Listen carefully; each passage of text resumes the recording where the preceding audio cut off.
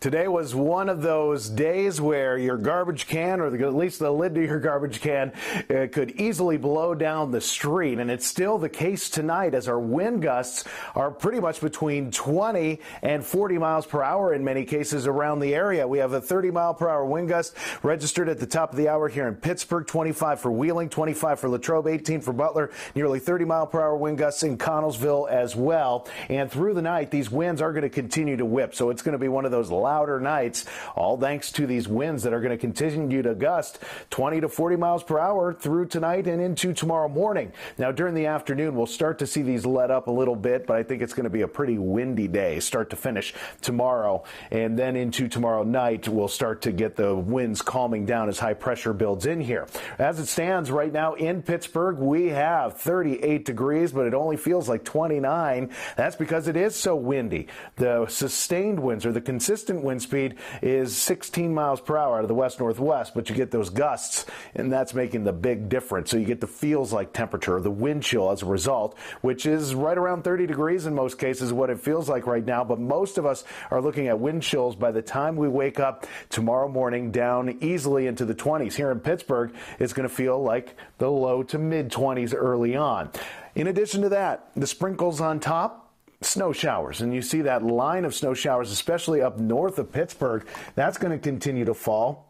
And then we get some activity that's trying to develop up in the ridges as well. This is all because of that flow coming off the lake. So we're getting those winds that are cold coming off of Lake Erie, setting us up with these scattered snow showers. And in some cases, it's going to leave some light accumulations on elevated surfaces like car windshields, back decks, and grass. Now, temperature-wise, early tomorrow morning, low 30s, and it's going to stay in the 30s even into the afternoon. So rain and snow both possible into the afternoon. That'll transition to some sprinkles as the warmer air starts to lift in here tomorrow night, and then we're going to clear those skies out. The clear skies early Saturday are going to lead to some frosty conditions early Saturday, but plenty of sunshine through the day.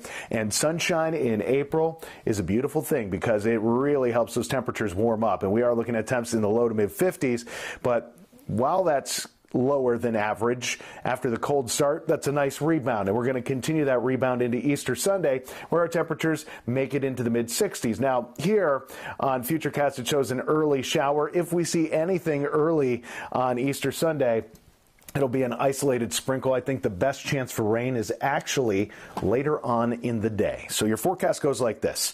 Tomorrow, rain, snow, wind, a little more what we're dealing with right now. But into Saturday, we see things quiet down. We bring back sunshine, temps low to mid 50s, mid 60s by Sunday, and that's with mostly cloudy skies. Later in the day is your best chance for rain. And then Monday, showers and thunderstorms scattered around, and that's going to lead to a much colder setup, much like we have right now as we head into this time next week. And with the showers, the storms, the snow, the hail, you can all track it on the KDKA weather app. It's a free app in Google Play or the App Store, and it has a bunch of tools to help you track this weather, an interactive radar, hour-by-hour forecast, daily forecasts, and a whole lot more.